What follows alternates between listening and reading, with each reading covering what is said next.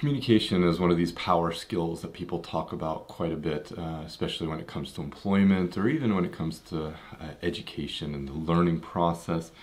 I kind of boiled down communication to two kind of components.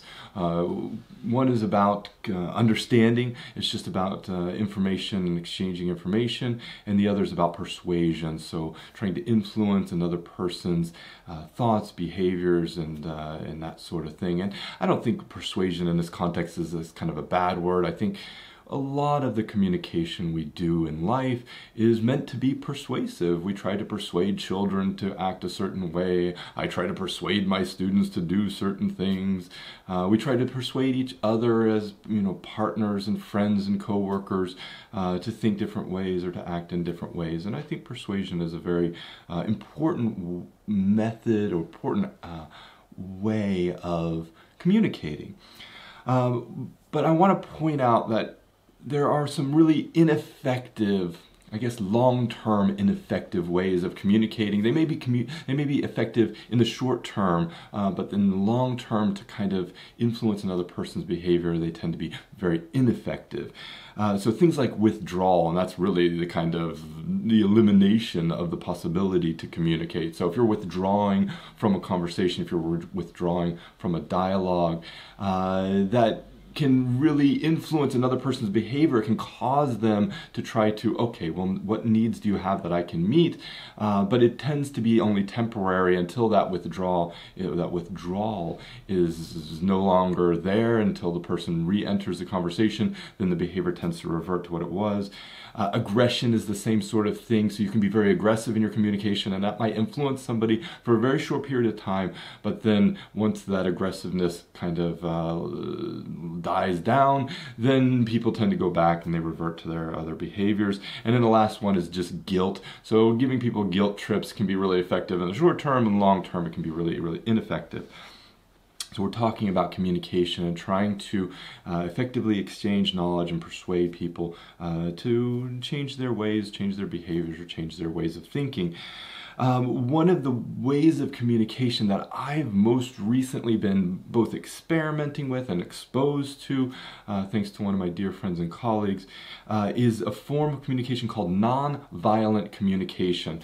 And it's really just a framework, more or less a structure for how we communicate to each other in a way that is not aggressive, not trying to withdraw into yourself, and not trying to make another person feel guilty. It's a form of communication that provokes and instills empathy, which is one of the key drivers for understanding each other's perspectives in the world and for engaging a person in what kinds of activities we want them to be involved in or want them to do, and want them to act upon.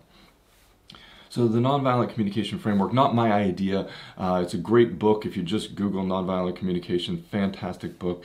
It'll give you a really good structure for it, or a really good way of understanding it. But the short version here is just to start with an expression, an observation of what you see or what you observe in a way that's non-judgmental. So it's telling another person, well, I see you've done this, or I understand what you've done here.